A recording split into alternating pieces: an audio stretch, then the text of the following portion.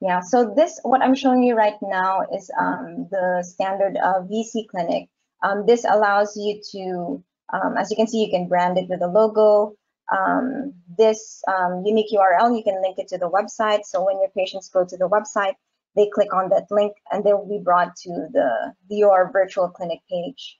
And as you can see here, aside from the walk-in option, they now have the option to book an appointment. Again, these features you can turn on and off depending on the requirements. Now, this setup is what a lot of our partners are doing because their setup is they have a lot of providers who are available whenever a patient walks in. Whoever among the providers can initiate the call. So I'll enter now as a patient. So you can see how it looks like when I enter as a patient and then the provider launches the video call.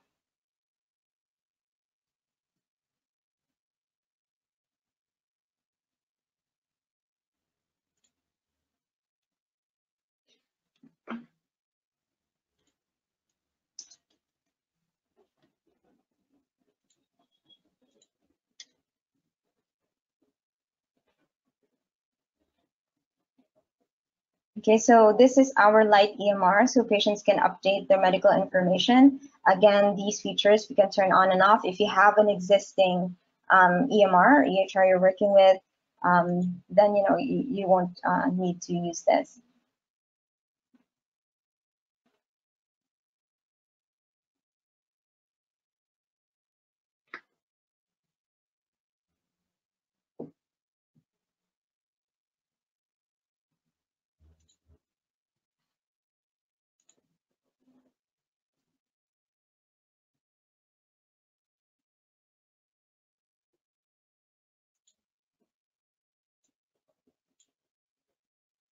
Okay, so as you can see, my GoToWebinar is just using my camera, so VSee can't launch it, but basically this is how it would look like on my end as a patient.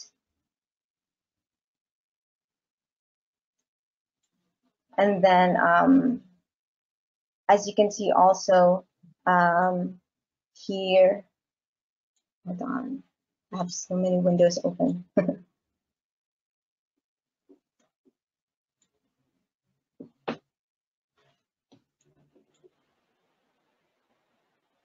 Okay.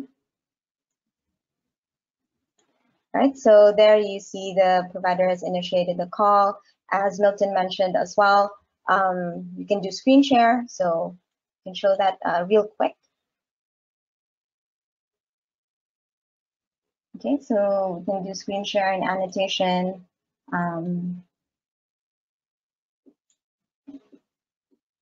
Maybe discuss, during the consultation, the provider can show any image or any file or any application to assist with the visit. All right. Then after the consultation, my provider can just end the call.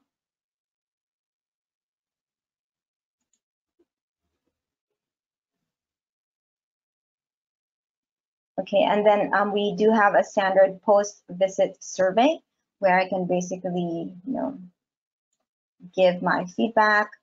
And then if I want to receive like a summary of the visit patient instructions from my provider, I can type in my email and I will receive the visit notes.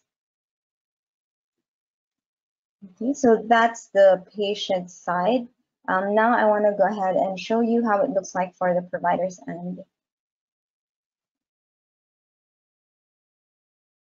Okay, so for this particular clinic, as I mentioned, this is the setup that many of our partners use right now for their COVID-19 solution. So they have 10 to 20 providers in one clinic, similar to this one. And then all of them can log into one waiting room dashboard. So right now I'll log in as a provider.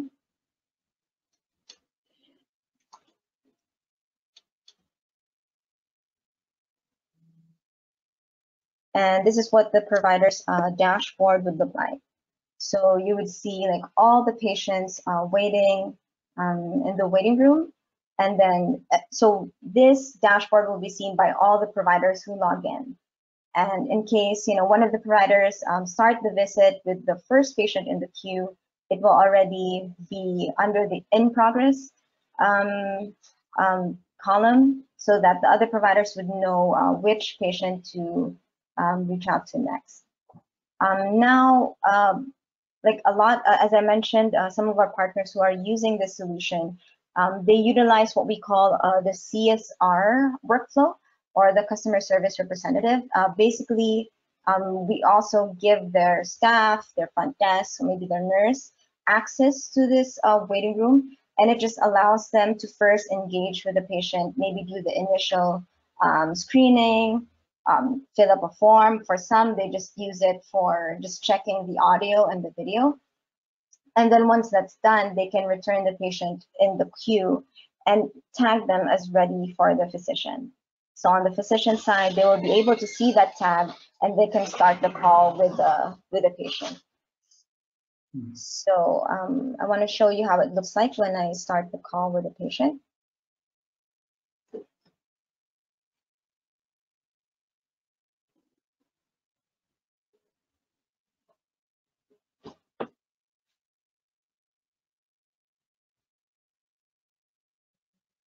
Okay, so this just basically allows me, this is where I can take notes.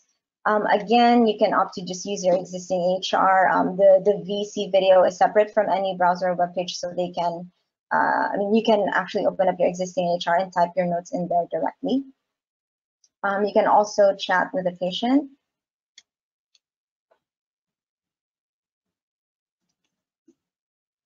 And then to start the call, just click on the camera icon.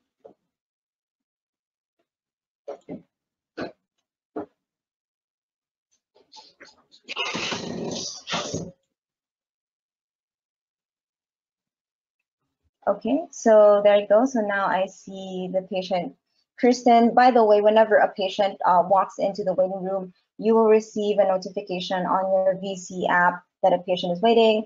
You get an alert sound as well as a notification via SMS.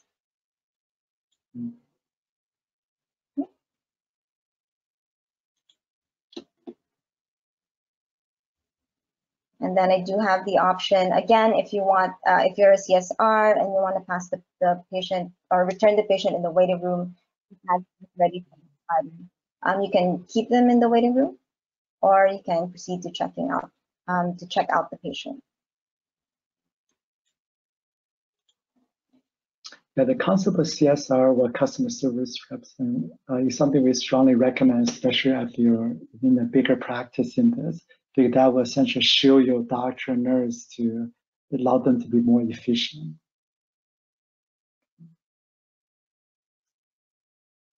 Nina, I think we're wrapping up in about 4 minutes. Maybe you could quickly show the remote patient monitoring.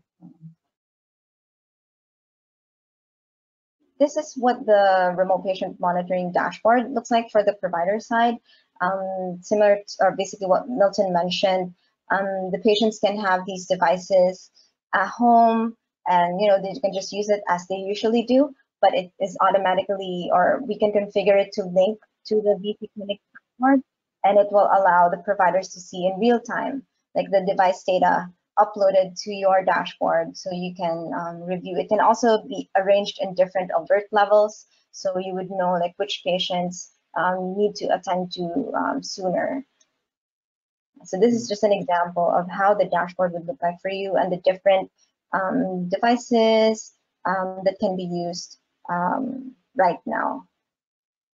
Yeah, and we had different layout, things like compact layout, different ways. So this will allow you to, in the case of maybe monitoring versus like you want to drill deep on a smaller population versus bigger. So there are different layouts that allow you to be very efficient to be able to handle these cases.